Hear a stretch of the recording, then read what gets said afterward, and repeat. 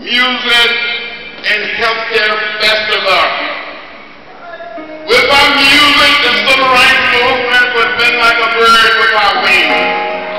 With our gospel music, during the time that we were being beaten, arrested during the sit-in, the Freedom Ride, the March on Selma, we were singing.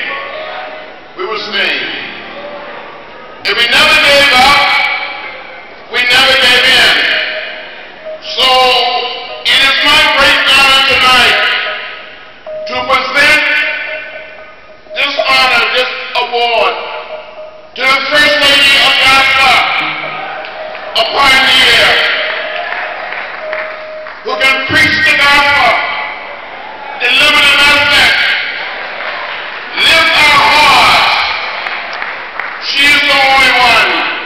A few short years ago, I had an opportunity to have lunch with this wonderful person, this ambassador of the Almighty, along with Sister Houston at the New York Performing Arts Center, where we were celebrating the birthday of Martin Luther King Jr. Amen. So I'm so honored tonight to present this honor, this award, to this minister, to this unbelievable minister of the gospel, Pastor Shirley.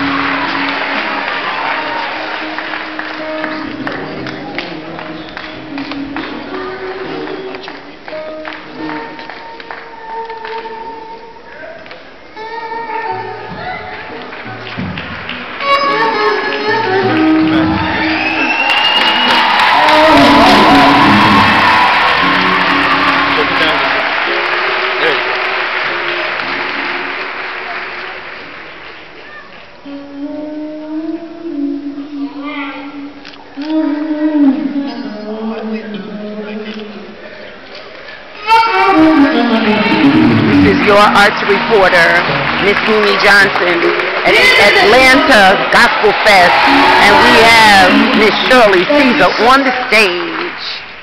This has not come easy. Through many dangers, toils, and snares. I already have.